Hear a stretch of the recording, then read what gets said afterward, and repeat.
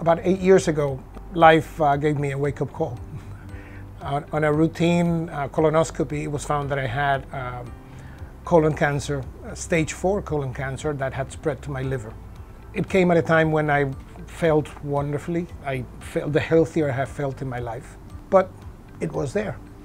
And when something that dramatic happens in your life, you really have to, it forces you to reorganize your priorities.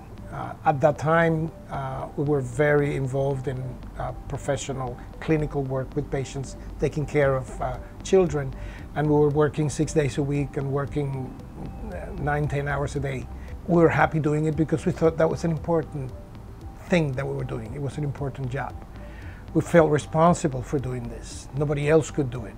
But then reality hits you in the face and you realize, well, let me really see what's important now. What should I do? Of course, we had to decide to pause our professional life until we took care of our health. My wife was also going through some health issues at the time. So we both decided to concentrate on getting better. During that first year, the treatment was successful. But then, as you think, you have time to think on what your life is and what it should be, what you should be doing with your life, then your priorities change. And we decided that maybe intensive clinical work with patients wasn't the most important thing at the moment. And we started dedicating more time to ourselves, to our family, and also reorienting our work, our professional work, into other more socially important causes, not so much concentrated on personal care of a patient, but more on caring and servicing the society.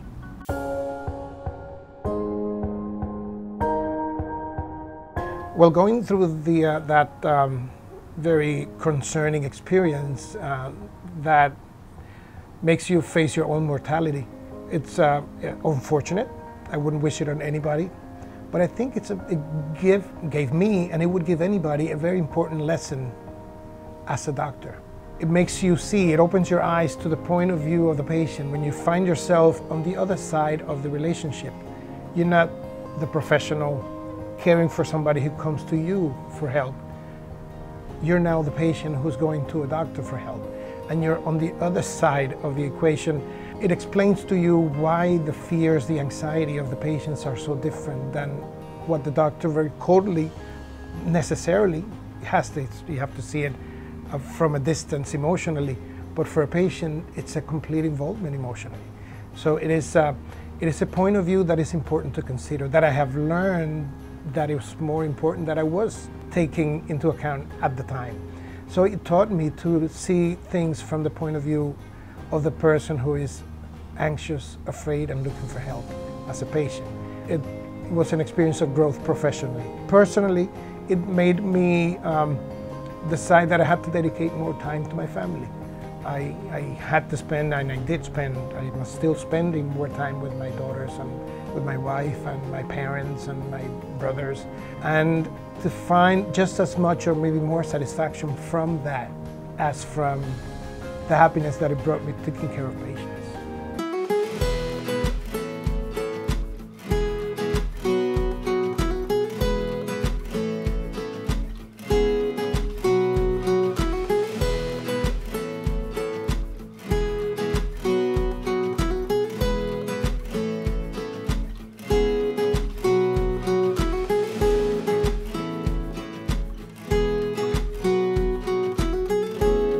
I have come to learn that I can multiply the effect of my time, of my work, of my experience if I apply it to more than one person at a time. Finding the leverage that working with Somos has given me, I've seen that I can now affect change. I can now help and benefit groups of people, communities, my community, my neighborhoods, my immigrant communities, people that need a lot of help, and it multiplies my effect. It makes me more effective. I think it's a more rewarding, more than being famous or being rich or being interviewed. It's being able to say, well, I helped as many people as possible.